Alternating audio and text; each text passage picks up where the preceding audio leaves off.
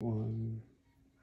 I want to make a quick video. Someone asked me about how I use my knee scooter to sit down and get up. And so I'm going to make this video to kind of show you 3 chair scenarios that are like common chairs on my first floor. I am going to say though that I have 2 knee scooters, one down in my basement and this one. And this one I love because the wheels are wider and it's just so much more stable. And I can't recommend it enough. The other one is just the occasional knee scooter. But so I want to go sit in my office chair where I work. And so I'm out positioned. I can't sit down this way because there's no way I can get to things. I'm going to position myself. And I just do this little turn around thing. And then I'm going to back up. I'm going to make sure this office chair is on wheels. So I want to make sure it's all the way back. It's not going to like slide out on me. I like to have always like a couple points of contact on my hands.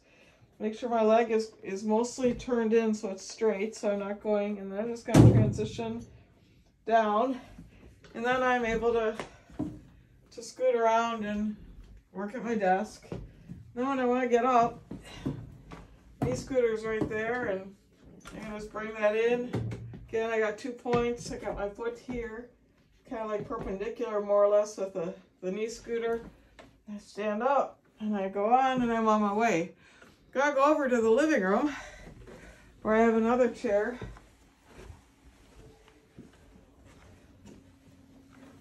I got a few obstacles. This one's a little bit like interesting to.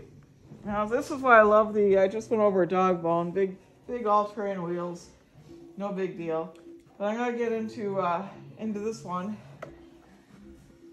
And again, so here I'm kind of like where I'm positioned where my body's going to go here.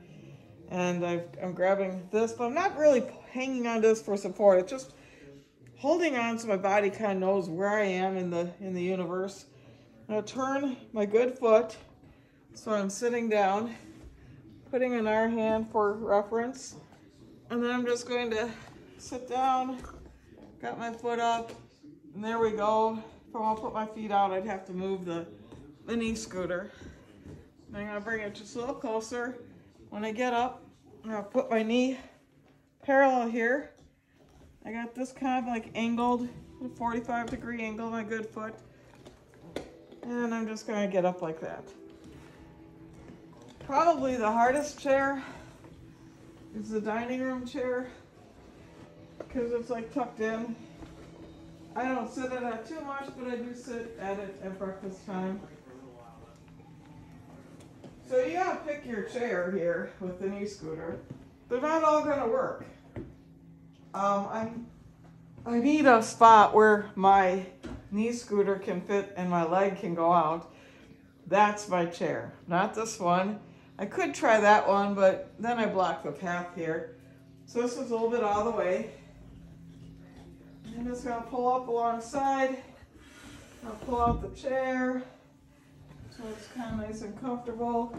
And I'm just going to like slide in, and then I can rest my foot on the knee scooter and enjoy myself.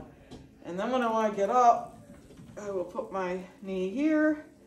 Got my foot. This is kind of parallel, so my foot's going to be just kind of parallel. Again, just point of reference. I'm not pulling on this. Just like a reference place to keep the knee scooter from moving away. And then I'm not even leaning on this. I'm just, again, 2 points of contact, the brain thinking, and I get up. And there we are. And that is how I get up from my chairs. Oh, and then we got to put the chair back in. There you go. And that is how I get up non-weight bearing from my 3 common chairs. Talk to you later.